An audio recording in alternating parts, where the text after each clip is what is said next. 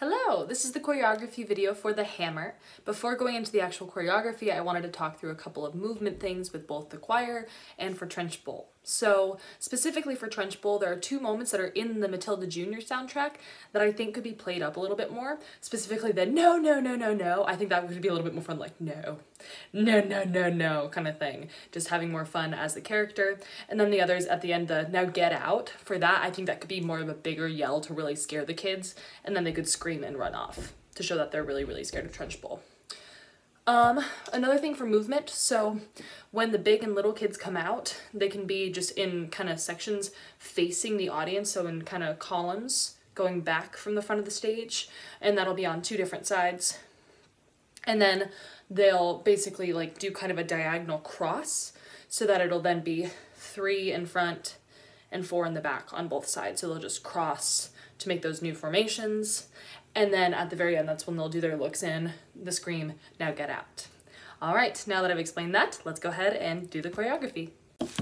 One other thing, so I don't have a ton of space in this room to show an actual cross. When Trench Bowl is crossing to hand Miss Honey the trophy for the first time, that really is a cross that takes a little while, and she shoves the trophy in her face and she ends up holding on to the trophy until kind of the end of the song, the dialogue, she goes and puts it on her desk. The only other thing is this is my piece of chalk for now, and she draws chalk on the floor around Miss Honey to show this is the circle that you cannot cross. All right, here we go. This is the choreography. To the rules in my school. Here's the trophy, it will be on desk. Look at these trophies, see how my trophies gleam in the sunlight, see how they shine. What do you think it took to become English hammer throwing champion 1969? Do you think in that moment when my big moment came that I treated the rules with casual disdain? No, no, no, no, no. If you want to throw the hammer for your country, Here's the chalk, now she draws the circle. you have to stay inside the circle all the time. If you want to make the team, you don't need happiness or self-esteem. You just need to keep your feet inside the line. Sing, children!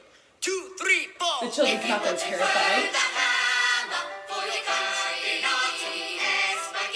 You have to stay inside the circle all the time.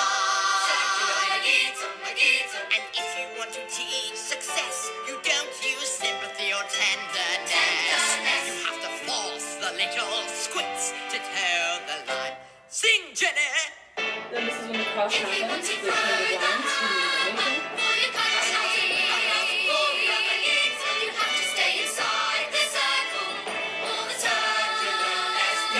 for the animation. I apply just one simple rule to hammer throwing life and school.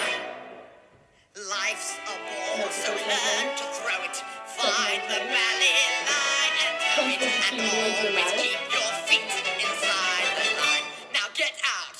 And then the kids run and scream off stage. Thank you.